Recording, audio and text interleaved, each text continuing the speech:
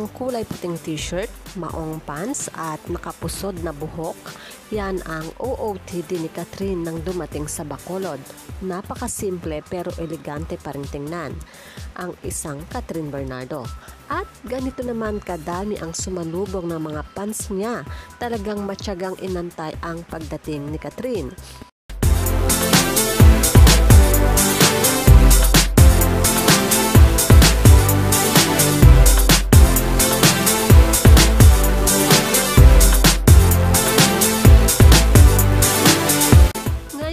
Nasa Bacolod si Kathryn para sa negosyo karaban. Malaki ang maibibigay niyang mga tips para sa pagpapalago ng negosyo dahil si Kathryn ay isang successful businesswoman.